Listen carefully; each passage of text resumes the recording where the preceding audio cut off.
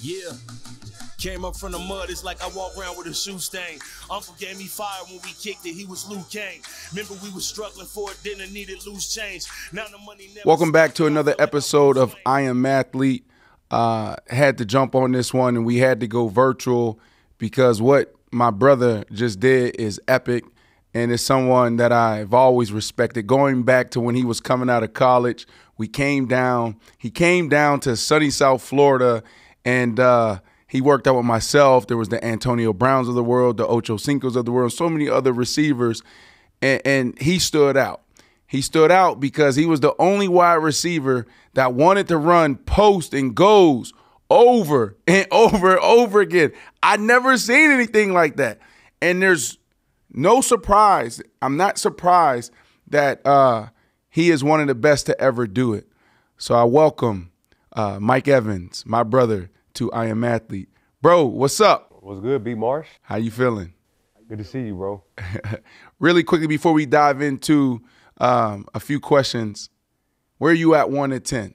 Right. So what we love doing on the platform is where are you at 1 to 10 mentally, where are you at 1 to 10 personally, and where are you at 1 to 10 professionally?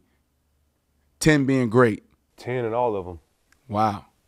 Explain. I mean, obviously, professionally, you can be better, but I'll give that like a 9.5. I like it. I like it. So how'd you get to a 10 across the board or, 10 with a 9.5? I'm just blessed, man. I'm just blessed. Obviously, I mean, life ain't perfect. It isn't for anybody, but I'm just happy to be here, happy to be in this position.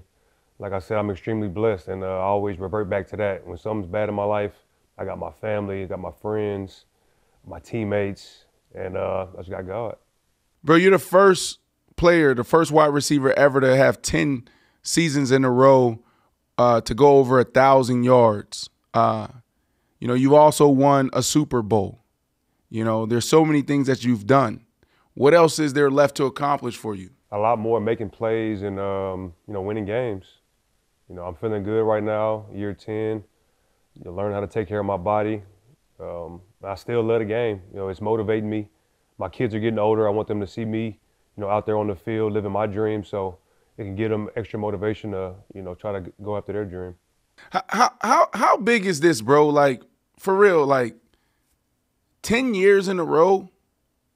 Yeah. To eclipse 1,000 yards, that's legendary. I don't know. I mean, I may have done 5 or 6. Woo, can we get a fact check there? You know what I'm saying? You played 15? I played 13. And one of your best years was at the end of your career. That's right. I remember that. That's right. When I was playing for the you had 1,500, 15 touchdowns or something crazy like that with the Jets. That's right. Magic. That's right. Fitz. Hey, bro, how awesome is Fitz magic? I love Fitz, man. Fitz is gonna get you that ball. I love Fitz, man. Super smart, fun to be around. Everybody in the huddle rocks with Fitz, man. All right. Rank your top quarterbacks. You got Baker Mayfield. I love the flair. You got Tampa Tom. You got Fitz. Bro, you got to rank them in order, bro. All your quarterbacks. Obviously, Tom is the best ever, so he's going to be one. But after that, they're all a tie. I love them all the same. That's what y'all try to do on these, man. Y'all try to get people in trouble. Look. No, I'm not trying to get you in trouble. But tell me a little bit about those guys. Then we'll get back to, how special, what you're doing is. Tom Brady, give us a story about Tom Brady. What makes Tom Brady Tom Brady? What's special about him? Something that we don't know. When he walked in the building, what was that one thing he did? He was like, oh, that's why he's Tom Brady. That's why he's the GOAT. I mean, everything y'all have heard about him is true. The work ethic, the way he takes care of his body, how meticulous he is with details and making sure guys know what they're doing, making sure all the guys are playing their absolute hardest because every game matters during the regular season. All those things are true. And he's super down to earth. My first time meeting him, I couldn't believe it was really him. He walked up on me, it was real sunny. We were about to go run routes in Tampa during the COVID year. And just walking up to him, he was so tall. And it was like, wow, that's really Tom Brady. And he's about to be my quarterback. So just a living legend, the best to ever do it for a reason. What did he teach you? What I learned most from him was not to take this opportunity for granted and taking care of your body. Because, when you're feeling good, you're going to play great. So that's the main thing, just trying to make sure your body is good to go, because you can play this game for a long time and make a lot of money. Right. Were you lobbying for him to come back, right? Like he retires, then he unretires, right? Like, did you lobby for him to come back? I didn't. It's too much to ask, especially from him. I mean, at the time, the first time he retired, I think it was 20 seasons, man, or 21 seasons, something like that, which is unheard of. And he took a lot of injuries throughout his career, but he took care of his body. But I couldn't ask him to do that, because he's done so much for the game, so much for the Tampa Bay Buccaneers organization. With a short period of time he was here, it's hard to ask. Yeah. Give me something special about Ryan Fitzpatrick. One of the smartest dudes I've ever met in my life. Harvard grad. Great. Great deep ball. Super fun to play with. Bro, love Fitzy. He just texted me right now. Let me FaceTime him. He loves you. He literally just FaceTimed me. His birthday just passed. Right, yeah. You saw that. Let me turned 50. He's so funny. Let's see if he answers. He literally just texted me like 2 minutes ago. He's texting me about like Sunday Night Football or something. He's still sending me plays. He's not answering the phone. He'll call me back. Baker Mayfield. That's my guy. Love Bake. I've been blessed to play with a lot of great quarterbacks, Heisman Trophy winners, greatest of all time, first overall picks. I mean, they're all great. Baker, a lot of energy. He's gonna fight to the very end, no matter what. Always positive. We love Baker, and hopefully, we can, take control of this NFC South. Bro, I mean, he's a bit of a journeyman. So like when he got to camp, there still was a quarterback competition. Are you surprised that Baker has you guys in this position still in playoff contention? No, I'm not surprised. I knew he was super talented, from the get-go when we were throwing. Throws really friendly balls, works his ass off. And like I said, he just plays extremely hard the whole game and game in, game out through injuries. So we got a lot of respect for Baker. Okay, before we move on, bro, I want to get back to this, right? 10,000-yard seasons to start your career. It's unbelievable, right? Most guys only played 3 or 4 years. For you to do this, never been done before, is legendary. Was like, when did this become a goal of yours? Was it ever a goal of yours, right? Because sometimes, like, I'm pretty sure you didn't come into the NFL saying, I want to go 10 years in a row over 1,000 yards. Like, that just doesn't happen, right? I don't know who thinks like that. Yeah. I mean, correct me if I'm wrong, but when was it? Was it like year 6, year 7, year 5, where you're like, oh, this could be a thing? I mean, early on, you trained with me. You knew I was super confident. I remember you telling me, oh, man, I feel bad for you, bro. Like, the Bucs are going to be awful. And I thought to myself, you're crazy. But you were right. We went 2-14. But I always was confident in my abilities. And 1,000 yards is like a plateau that all receivers want to hit, even when you're in high school and college. So every year I wanted to get it, even when I was a rookie. I was the number 2 behind Vincent Jackson my first year. I think he had a little more targets than me that year, but I always wanted to reach that 1,000-yard plateau. But I'm talking about 10, though, 10 in a row. I mean, yeah, 10. I didn't know I was going to play 10 years. I mean, nobody knows because, there's a lot of uncertainty that comes with this game. Injuries, you might fall out of love with the game. The business side might, take away from it. But every year I played and was healthy, I wanted to get 1,000 yards. So, yeah. So I'm sitting in House of Athlete, right? House of Athlete, formerly known as FitSpeed. You were one of the first, Ocho Cinco, even T.O., Mike Sims Walker, Chris Johnson, so CJ2K. There's so many, Darcy Johnson, so many guys like helped launch, what House of Athlete is today. It was really special having you there. When you go back to those days, bro, like what did you learn during those times? Like being around some of those guys, and then even when you didn't come back and you started training, like how pivotal was those days, like looking up to some of the OGs? Oh, that was very valuable to be around you, NFL great legend, a guy I looked up to in high school.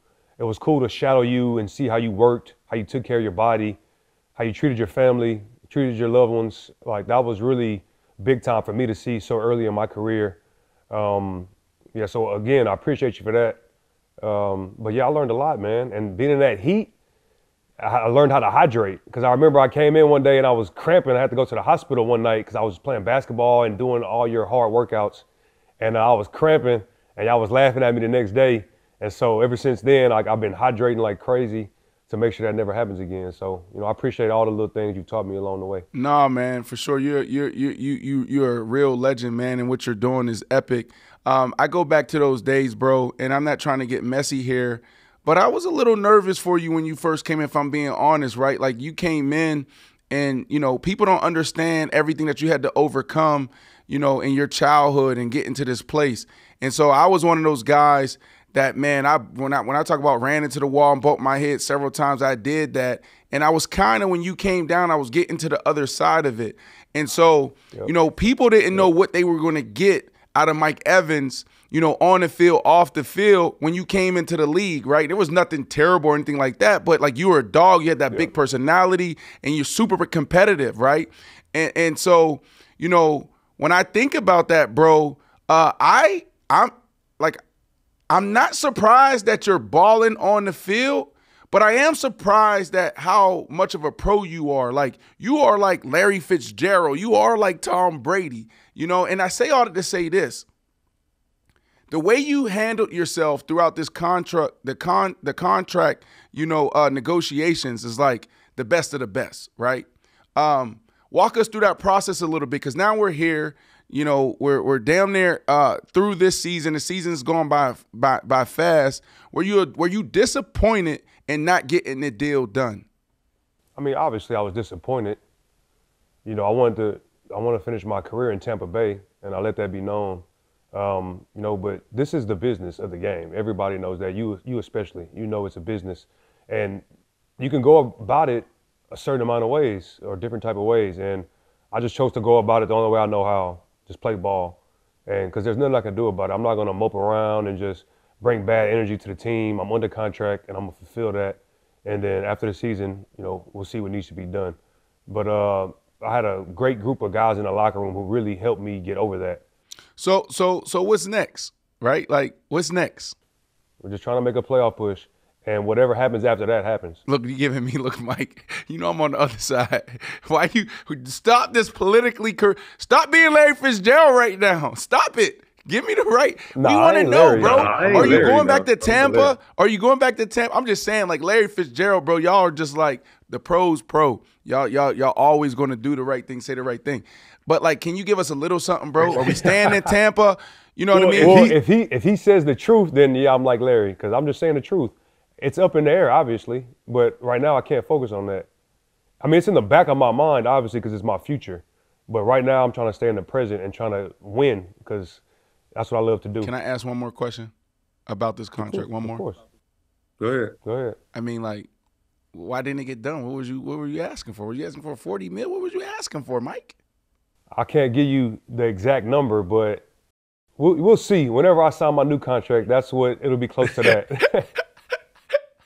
Mike, you so funny, and you ain't going nowhere. I don't see how they let you go. You know what I'm saying? Just like, you're just one of those guys. So I say, like, Larry Fitzgerald, like, Larry was there forever, right? And, like, you know, they end up moving him inside when he starts slowing down, and he still was catching 100 balls a year. It was unbelievable. Do you see yourself? And this is what I would say to you, bro. You know, depending on what you're trying, like, you've done everything already, right? Like, you know, we can talk Hall of Fame, but you want to, you know, that's another conversation. You know, you won a Super Bowl, you've made good money, you're going to make more money, right? You still have a lot left in the tank. You know, what I would say is, when you go different places, they don't know you, right? And so, like, your relationship with everybody in the building in Tampa, from the grounds crew to the equipment managers to the chefs in the kitchen, to everybody, bro, it's like the medical staff, right? Like, you know how it is. Like, you can get to a point where it's like, yo, you might need a day or two, or you might need a half a practice or something like that. And they're like, oh yeah, we know Mike Evans. But when you go to a new situation, they are trying to get to know you. And sometimes, like, you don't have that much time. It's like, yo, have you not seen the last 10 years? So what I would say to you is, like, man, hopefully you guys can work it out. You've done everything, but it'd be a cool story because you don't see this in modern sports anymore where guys, start in their career in one place. So I will say that. Can you see yourself going into that Larry Fitzgerald situation, let's say in a couple years, maybe, 3 more years at a high level, another 3 years, 13 years in a row, over 1,000 yards, but then you transition into that tight end type position like Larry Fitzgerald did and played another couple years? Look, I'm not trying to mimic someone else's career. Obviously, I try to learn from other guys' careers and what they've done, but it depends on how my body feels. It depends on where I'm at mentally with wanting to play the game. But if you ask me today, obviously I want to play as long as possible, 4 to 6 more years if I can at a high level. As far as switching to a tight end role, I'd probably play defense before I switch to, playing the tight end role or slot receiver. So, I don't know. We'll see. No, bro, you're gonna have to, bro. 3-4 more outside, dominating XZ. They move you around a little bit. But, bro, think about it. Larry Fitzgerald was running – he came in running a 4.6, I think. So imagine where he was that year, 13, year 14, right? And he was drafted top 5? He was drafted top 4? Yeah, Woo, fact check that. Text me. What did Larry Fitzgerald run in a 40 when he came out? But think about it, though, bro. A 4, like he moved 4.45. 4.45. No way. No way. Had to be. Woo, can you text me? Can we fact check the that? second pick of the draft? It doesn't matter. What did you run when you came out?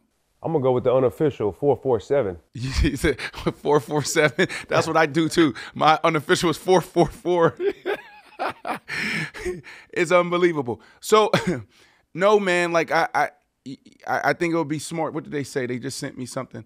Let me see if they have it. Larry Fitzgerald ran a 4.63. Wow, what pick was he? He got drafted that high. What pick was he? He definitely was top. I think it was top 5 maybe. Well, send me what pick Larry Fitzgerald was in his draft. But bro, think about that, Mike. It's okay if you go inside, bro. Larry Fitzgerald was probably running a 4.8, 4.9, still catching. And Larry might get mad at me, but that's But he was still going over 100 catches a year. That was unbelievable, bro. He was. It's like your favorite basketball player. D Wade. Sometimes D Wade's my favorite. Yeah. Yeah, I know. As soon as you came to mind, where D Wade? I want to meet D Wade, bro. D Wade don't want to meet you yet. You're a rookie. You ain't got 10. You ain't got 10 seasons with 1,000 yet. Have you met D Wade? Yeah, absolutely. He know how you feel about him. Yeah, he does. Early on. Real cool dude, man. Why was he your favorite player? And I know I'm jumping around, but it's like just brothers talking in the locker room. Why was D Wade? You know how you are when you're a kid. Like when I was in 5th grade, I was watching their playoff game against the Hornets, and I remember when he hit the between the legs on B Diddy on Baron Davis, and he drove to the lane and hit a runner for the game winner, and that was my first game really just realizing, wow, like basketball is an amazing sport. And I love Dwayne Wade. And ever since then, I watched all D Wade games. And that's just how my fandom, it grew. And then they got Shaq a year or 2 later. And, D Wade carries them to the finals in 2006. And that's like, when you're a kid, that's when you really look up to guys and you follow their career from then on out. And I've been a fan ever since. Before we get back to football, because there's some things that we got to finish up, Larry Fitzgerald, first round, 3rd overall pick in the 2004 NFL draft. But I want to stay on basketball a little bit because people don't know you're a real hooper. You're really like that. You still hoop? Not as much. After I got my 2nd contract, I kind of slowed it down a little bit. But, yeah, man, I love basketball. Amazing sport. Who's the GOAT? End of discussion, Mike. Mike Evans, end of discussion. Who's the GOAT? No, it'll never end. It'll never end, and people gonna always have their opinion. But to me, the GOAT of all sports is LeBron James. Not just basketball. I study all the greats, man. I study them all, and I love all sports: boxing, MMA, basketball, football, baseball, track. And what he's done for how long he's done it, I gotta give it to King James. Wow, I was not expecting you to go there, bro. Listen, I ain't mad at you. I'm an MJ guy. You know, Tom Brady, I feel like Tom Brady could be in that discussion. No, Tom, MJ, Floyd Mayweather, Usain Bolt, you know, all those guys are in the conversation. Serena Williams, where you got Serena Williams? Ali. I put women and men separate. Okay. So she's the GOAT for women, absolutely, Serena. Okay. All right. But dang, you The said GOAT. what? Okay, let's get back to this real quick. Why LeBron? Let's just stay in basketball. Why LeBron over MJ? Just talent-wise. I mean, 6'8", 260 plus, faster than point guards. He plays point guard. He can more versatile, guards multiple positions. When I played basketball, I'd rather guard somebody that's going to just shoot over you a lot instead of just, he could shoot over you, run you over, block your shot, physically impose his will. LeBron can do all those things, and he's still doing it at year 21. I mean, it's unbelievable. In his first stint in Cleveland, I'm a D-Wade fan growing up as a kid, so I don't really like LeBron like that. So I'm not giving him his credit. And as a kid, you're super biased. So I'm not giving LeBron his credit, and I do my research as I get older. That first stint, Cleveland LeBron, athletic peak, he was unbelievable, man. I did not know he was doing all that, like with the team he was doing it with. I mean, he's an unbelievable player. Unbelievable athlete. Unbelievable I know athlete. LeBron's going to appreciate that. That's a lot of love that you showed LeBron, and you know I know you, so I respect your point of view when it comes to basketball. Right now in basketball, who are you watching? And then give me your top 5 players in the NBA right now. Take LeBron out of it, bro. Like I mean, basketball is the sport I watch the most. I'm gonna take Bron out. I mean, he's year 21. We're gonna let the GOAT just chill on this one. Number 1, Jokic. I watch a lot of guys though. Like I watch the whole league. Like I love where the parity is right now. I like the in-season tournament as well. So we got Jokic 1, Giannis 2, Jokic, Giannis, Steph, Luka, and 5th right now, man, it's tough. It's tough. So I can't use Bron. KD. Put KD right there. that's a good one. Yep. You know who I really love, bro? I love Devin Who's Booker, bro. Oh, Booker's nice too. Yeah, D Book's nice. See, a lot of these guys, they could be interchangeable in the top 5. So you could throw D Book in there. I mean, there's a lot of guys you could throw in there. Really. Who else we got? Zion, if he can, play more Games. games. Did you throw Embiid in there? Did I hear you say anything about Embiid? I didn't, but he could go in as well. You change him in Come there. on, he was the MVP last year. You respect it, or are you one of the ones that think Joker should have won it? No, I respect it. The MVP award is tough though. It's super political, and the narrative towards the end of the year, you kind of know who's going to win it. But I mean, obviously, Jokic was the MVP, really, if we're being honest, because you see what he did in the playoffs, and that's when it matters most. I love regular season, so as a fan, I appreciate everybody going hard in the regular season. But when it absolutely matters the most in the postseason, Jokic got the job done. Okay. Who you? Last question on basketball. I promise. Who you got winning this year? Who's coming out of the East? Who's coming out of the West? You give me your prediction. Who wins it? I don't know. Like, a lot of parity this year. A lot of parity. We're gonna go. It's tough, man, because I got a lot of NBA friends, and I don't want to, do my boys dirty. But if I had to choose right now, it's early in the season, but I'd say if everybody stays healthy, Milwaukee out the East, Denver or LA out the West, Lakers. The Lake, bro. You tripping on the Lakers? We got Nuggets, Bucks, but I wouldn't be surprised if King James and the Lakers, get it together. Man, I don't know. The Suns, it's gonna be interesting. You're right. There's a lot of parity. It's football season. You can get anything you need for game day delivered with Uber Eats. Well, almost anything. 8-part series of game day snacks. I feel like Chef Danny is prepping me for a 3-course or 4-course meal. Is there any such thing? Is there any such thing as a 5-course meal? Yes, there is. Okay, well, maybe we'll get to a 5-course meal. But first, You're pushing it. But first, we gotta master what? You have to master the basics. And I feel like game day snacks is honestly the basics. We're going to keep it super simple. If you were watching Saturday's game and you have some leftover mac and cheese, go ahead, pull that out of the refrigerator because you're going to be using that today to make some fried mac and cheese bites. Let's dive into this recipe. We got everything we needed delivered with Uber Eats. We're going to make it super simple by you rolling them into some balls using a wet dry method. That is eggs, flour, and some panko breadcrumbs. So right now, I want Brandon to get into a rolling method so you guys could see how easy it is to make this at home, fry it, and dip it into some marinara sauce. So here's what we want the finished product to look like. This has already went through the wet dry method. So Brandon, it has to look exactly like this. Easy this money. Is how, okay, take that, Okay. dip it into the egg. Boom, boom. Uh-huh. So you can't be afraid to get your fingers. Yeah, get all that let extra. Me stop. I don't even want to go. You see, look, roll that. Okay. Boom. That's it? Yes, and then put it on a plate. Do one more for me. All right, so now we're gonna go ahead and fry this, but if you guys wanna make it a little bit healthier, you can pop it into the air fryer. Just use your favorite shortening spray and boom, that's it. All right, chef, so here we go. All right, this is our fried mac and cheese bites. Let's see if it's ready for game day. Put that down. Garnish. Yes! Yeah. Okay, Parsley Warrior. Garnish everywhere. Ooh, look at that. Look how I did that. Look how that thing showed up.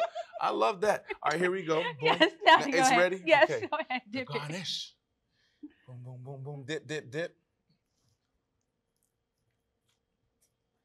Yo, that's 3 in a row. That's 3 in a row, chef. 3 for 3, It's ready that's for not game bad. day. Come on, right here. Boom. My house, My kitchen. game day snacks, sauce. There you have it. Get almost anything for game day delivered with Uber Eats, official on-demand delivery partner of the NFL. Order now.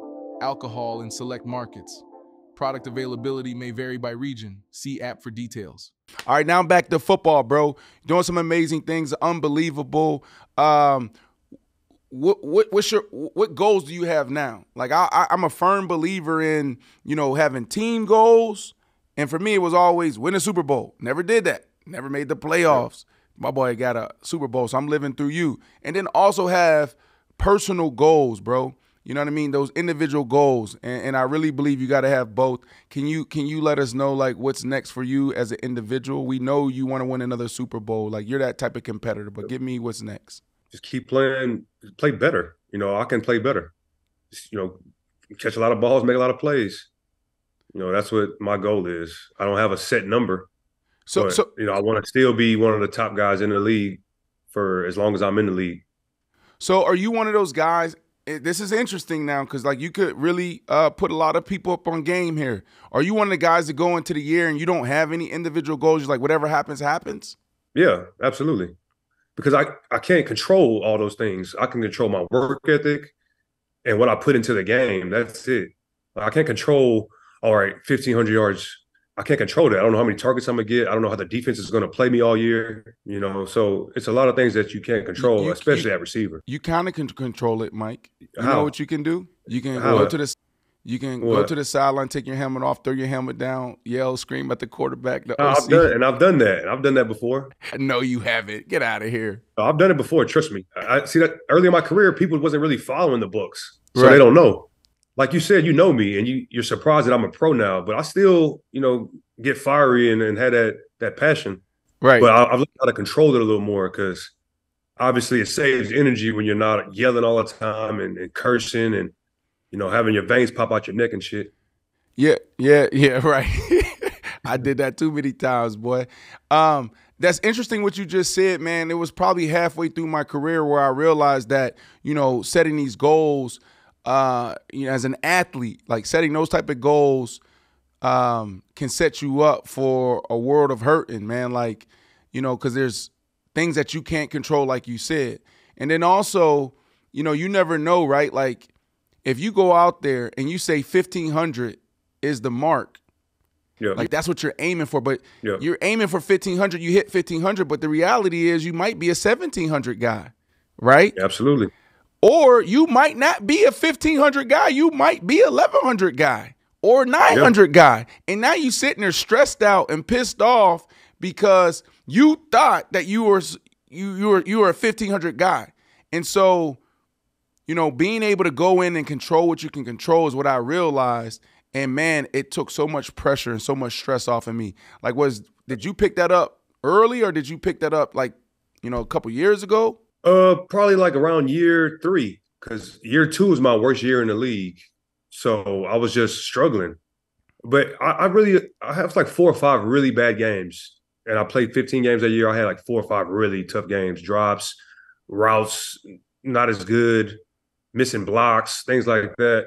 And I was like, all right, I just got to lock in and focus. And I just realized, because I was thinking, I want to be up there with the top guys. I want to have 1,500 like B. Marsh and 1,700 AB and Julio and things like that. And then I set myself up for failure, really, by thinking that. So after that, I was just like, yo, I'm going to just work hard. Ball comes my way. I got to make the play. All right, so bro. That's how it happened. Like after year 2. I got to ask you, man.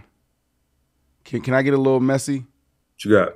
I'm going to get a little messy. I know you still playing, and it ain't going to be until about 6-7 years where, you give me a little bit more, right? Right now, you stand right there. So I'm gonna throw a name. I'm gonna throw a couple of names out there, and just like it's word association. So I'm gonna throw some names out there, and just tell me the first word to come to mind, right? I'm gonna start easy, and then they might heat up as we go. So what's the game? Word association. I got you. Just say a word Tom Brady. with one. Greatest. Okay. D Wade. My favorite. LeBron James. King. Todd Bowles. I played for Todd Bowles. Love Todd Bowles. Did I say more than one word? Sure. It's your world. That's my guy. One of my favorite head coaches. Love him. Marshawn Lattimore. Great corner. Bro, I can't with you, Mike. I can't with you. Why y'all beefing? Bro, y'all been beefing for 8 years. What is the beef about? Tell the people right now what is going on with you and Marshawn Lattimore, bro? Man, we're just competitive, man. It just gets competitive. You know how it is on the field, man. It gets competitive. I'm going to be honest, Mike. I'm super competitive too. But how long have y'all been, like, what is it? He's been in the league 8 years, maybe? He's a little younger than you? 17. He's a rookie. I haven't beefed with no corner that long. And not at that level. Like, it's intense. Like, come on, bro. Like, can you give us a little history for the people who don't know, like how did all this start? It's very competitive. It gets really intense. Everybody knows the history, and it's all over. If people want to look it up, they can look it up. Like, it started with me being wrong. I would definitely say that. Did you apologize to him? Yeah, we apologize. We hash it out, and we're just competitive, and we go at it. And we had the incident last year where I was just defending my teammate, and that's how both times our situations happen. Me defending my teammates, and that's one thing that I'm really passionate about is my teammates. And things could have been a little different, but it wasn't. So when we play, it just gets super competitive. He's a competitive guy, and I'm super competitive as well. Can you ever see yourself like going to dinner with him and just being cool? Because I played that my last cup of tea. Like, I don't really go to dinner with dudes like that. Really, I like going to dinner with my wife. And if some of my homies, we've gone to dinner, but like one-on-one dinners, like, what you mean? So group, like, look, I don't do those. Group. I don't do those. Listen, let's say here's the scenario, here's the situation. Tampa Bay, they don't give you what you asking for this offseason, but the Saints do. Now y'all teammates. And you know how it is on the road. You just said you really passionate about teammates. Y'all fly into Carolina. What we do when we land? Hey, y'all, let's go get a bite to eat before, the 8 o'clock meeting. Okay? I barely go out to eat with my teammates. Bro. All right, well, you the new guy. Sometimes. You the new guy in New Orleans. New Orleans. Marshawn Lattimore, Mike T, if he's still there, Alvin Kamara, all the boys. Jameis Winston. Yo, you want to go to dinner with us? We can go to Why you do my boy like that, man? I love Jameis. Oh yeah, you played. He was your quarterback. So hey, let's go. We're gonna take you to Uptown. We're gonna take you to Cochon's. We're gonna take you to Cochon's. Crazy hypothetical. If somebody's my teammate, I'm cool with them. All right. Well, I appreciate you being honest. I appreciate you saying, you know what? It started with me being wrong. You apologize. Y'all talked it through, and it's just competition. I love it, bro. The last thing I'll say on this last question I asked here is, like, where do you rank this rivalry? Because it really is, and it's like a friend. I would say it's competitive. Like, just those battles between y'all two. Where do you rank it all time? Yeah. You got Odell and Josh Norman, right? That was a legendary one, but it ain't last 7-8 years. So where are y'all at? I mean, that just shows like our durability, you know. So and just being with one team. So I mean, we've been playing against each other for a while, so it's up there. I don't know where it ranks. You know, he's a good player, and I'm a good player. So we're both great players, and it's a good matchup. A legendary one. I love it. Before we wrap the show, bro, a little bit of current football. You know, like you said, you guys are in the NFC South. You know, what is it going to take for you guys to get it done? You know, this is cream season. Julian Edelman always say this is cream season. Post-Thanksgiving, yeah, like cream rises to the top. That's basically what it means. Okay, we yeah, no, I know. So like, you know, now it's like who's who, right? You know, what do y'all got to do to make sure y'all get into the playoffs? I mean, we got to win majority of these games. I mean, we got this week. They're in the first place of our division. We start with that. Got to get this win, and we just got to play good ball. We're playing good complementary ball some games, but not consistently. If we get that down consistently, continue to play complementary football, stop turning the ball over on offense, and lower the penalties, we'll have a good chance. I love it. I love it. You know, your ex-teammate Tom Brady, a few more for you. Your ex-teammate Tom Brady came out and said he just didn't, basically, like, he didn't like where today's ball is at, you know. How do you feel about today's NFL? You know, I think it's exciting, but I also see what Tom is saying, right? Like when you first got in the league, it's still there. You had the Toms, you had the Peyton Mannings of the world, and it was just like machines and details, and that's probably how y'all won the Super Bowl, right? So, like, how would you describe where the NFL's at today? I mean, I obviously didn't play, you know, when you and Tom and those guys were playing. I played towards the back end of y'all career. The player safety thing, I understand, but I really wish the rules were different. I mean, it's a violent game, and that's what we signed up for. So, you know, I love the big hits. On offense, we can't even crack back anymore. I used to love doing that. Like, that was one of my favorite things.